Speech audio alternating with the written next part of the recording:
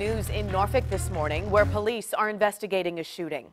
Police say one man suffered life-threatening injuries after the shooting on Barraud Avenue last night. 10 on your side's Kiana Patterson joins us live from the police station this morning. So, Kiana, what exactly have you learned about this developing story?